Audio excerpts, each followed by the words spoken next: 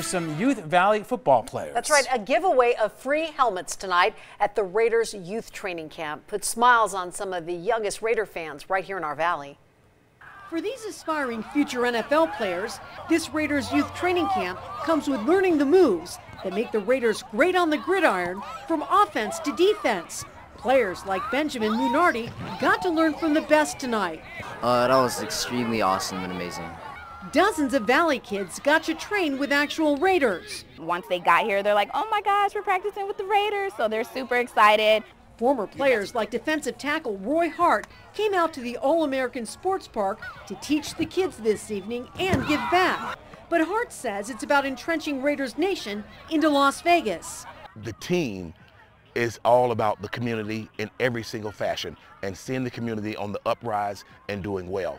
And part of the community engagement effort was revealed to these eager football players.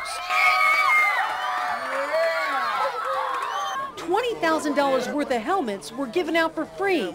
The funds coming through the Raiders Foundation Youth Football Matching Grant Program.